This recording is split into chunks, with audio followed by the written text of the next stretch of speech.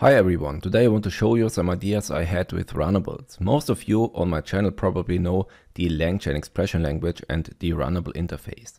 I did a lot of videos about that. It uses operator overloading to create something that looks like pipes in the terminal. So you can pipe data from an input to another Runnable, and then you have got some output. And to be honest, I missed some pre-built ones with LangChain and experimented a bit and created my own Runnables. So please let me know if some of them are useful for you or not. And of course, also feel free to share your own ideas. Okay, I'm in VS Code, and if you want to follow along, you can also get the code from the link in the description. So first, let's import some Runnables. We import Runnable passthrough, which does not change the data, and RetryRunnable, which allows a custom function to be piped. Okay, so I think that's quite easy here. We pipe one Runnable, then use the pipe operator, use another Runnable, again the pipe operator, and another Runnable. If we use then the invoke method, which is one of the standard methods from the Runnable interface, we can see that the input does not change because this Runnable does not change anything. We can also use this RetryRunnableLamdba here to create this in uppercase. So here nothing happens, then it gets uppercase, and here again nothing happens. So nothing really spectacular. When you build large applications, you normally heavily rely on environment variables. So for example, in a testing environment, you want a different database than in production. So what I wanted was a Runnable that does something based on a Boolean value. So it works a little bit like the RetryRunnableLamdba. That's why I called it ConditionalRunnableLamdba. So what you can do is that you can pass a function and you can also pass a condition. That condition can be a callable, so a function, or it can directly be a Boolean value. And in the invoke method, which you have to implement because we implement the Runnable interface, we first check if self-condition is a callable.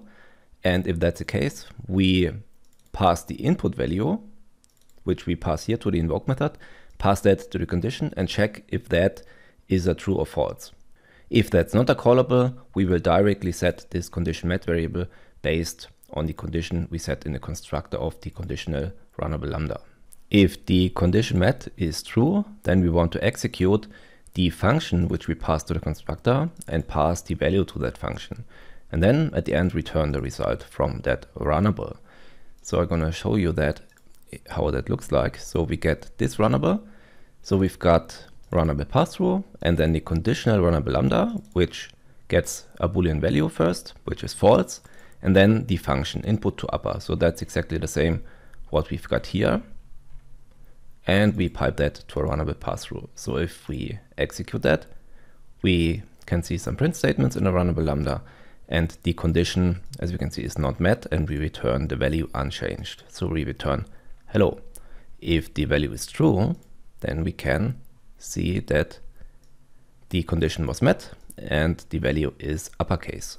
Another Runnable I find useful is a RetryRunnable, because normally when you use a Runnable, you can have the case that you talk to a database or an API and the API or database is not available, and then the whole chain will fail. But we can prevent that by retrying that, let's say 3 times, and get it to work, let's say in the second or third try. So this is why I implemented this.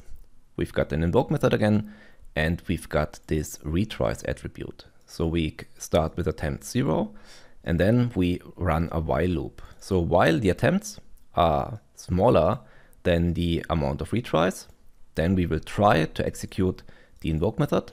And if everything worked, we just return the value from that Runnable. Otherwise, we will raise the exception, and inside the exception, we will then increase the attempts +1. And if we've got more attempts than allowed retries, then we will raise the exception. Otherwise, we'll continue to run in the while loop. So let's try it like this. So we create a RetryRunnableLamdba. To that RetryRunnableLamdba, we pass a function that fails with a chance of 50%.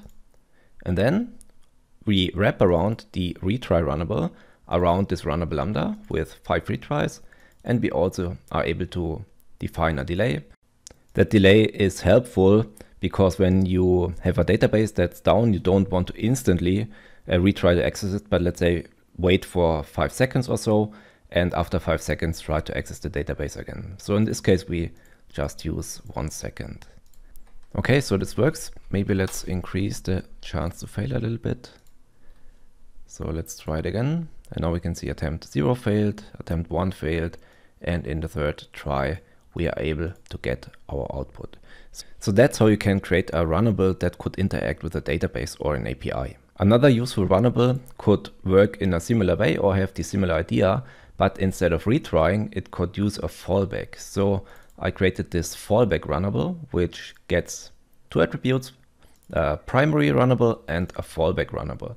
So we then in our invoke method try to invoke the primary runnable, pass in the input value, and if we get an exception, then we want to use the fallback runnable.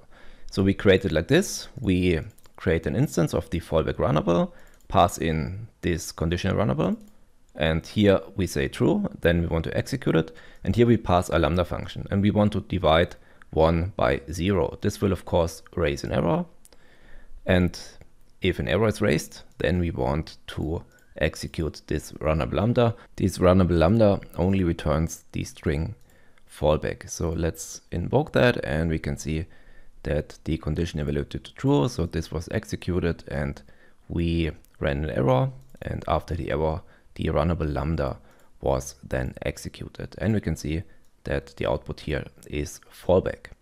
Okay, so one last runnable is a CacheRunnable. Let's say if you have got a complex computation in a runnable that often gets used with the same value, then there's no reason to compute it again and again, since it takes a lot of resources. So we can use the input and create this cache dictionary. So for every time you use the invoke method, in this cache, you save the input value and the result of that input value. So if we create our runnable, let's say we've got then this very time-consuming computation, and we create a runnable lambda and wrap around the CacheRunnable around that. So we've got a runnable pass-through, our CacheRunnable, and the runnable pass-through. Again, this takes some time. So if we use it like this, chain invoke the first time, then we can see that it takes like 2 seconds. And if you run it a second time, then we can see that we now use the cache for that. Okay, that's it. Let me know your ideas of useful runnables in the comments. Thank you very much for watching. See you in the next video. Bye bye.